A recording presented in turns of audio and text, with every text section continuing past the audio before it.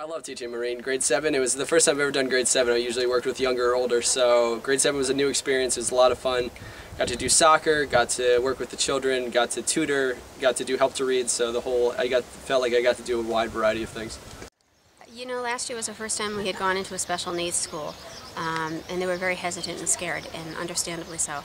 This year was great because I think they trusted us more, and it was really a great opportunity to share resources and philosophies and interventions. One of the things I know is something that everyone here is working on is behavior management, and having the punishment system being revamped recently. It's still some of the old ideas and the old methods are still in use. And I think to look at it and give a solution other than don't hit or don't use a ruler doesn't help, so what should I do? And it was nice to be able to say, in addition, you could try, and giving behavior management plans and going over how to work with different kinds of kids.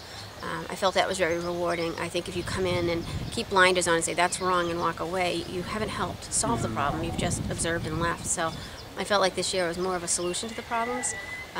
Being with Mrs. Williams at the Elson School was amazing. She was so open.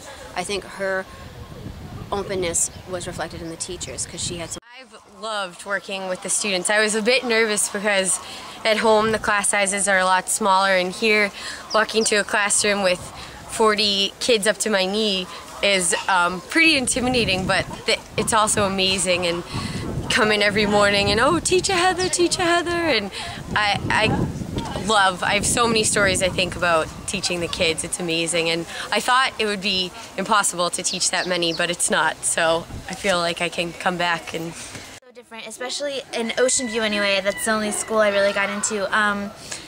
It's just so different. I mean, there's so much more structure, a lot of rules, routines, things like that. The class sizes are a lot smaller. The kids are more well behaved, but I think that's just because they go through school like learning, they go through the motions of learning, how to behave in school, and it's just different. But I have to say, and just the curriculum, everything's just different. Teachers are trained differently. The expectations of teachers is different, I think.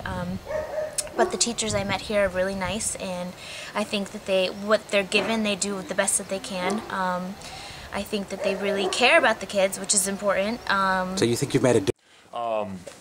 We filmed a movie at Ocean View High School, and then I also did the rugby team there and helped out with the men's rugby team, just kind of doing some assistant coaching.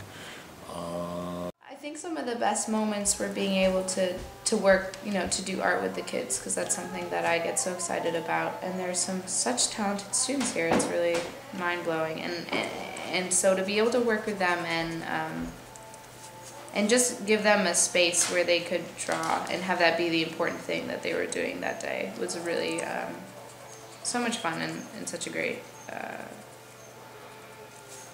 experience. One of the things we did was we went on a hike to do some watercolors, which was nice, and then we also went into Cape Town to go see the museum there and talk about the art, which was weird because it's all this European stuff that they really can't relate to, but there's still some lessons and art lessons to learn from it. So yeah. I went to a really nice private school the other day, and that was a whole world of difference, obviously between Ocean View Secondary, but I guess one of the major differences, other than just the whole educational value, was that scarily the kids at Redham, when I talked about teaching in the townships, had no idea of the other world. Like, they just tend to live in their big, Rhonda Bosch, Cape Town, upper white class bubble, and they were not aware of the things I was talking about and the issues within the educational system and things like that. So that was a little off-putting, but I did get to see the differences, and hopefully we talked about with those kids opportunities about being able to volunteer and help tutor and stuff like that and lend their time, and hopefully, I don't know, they can get out and understand more about the country they actually live in.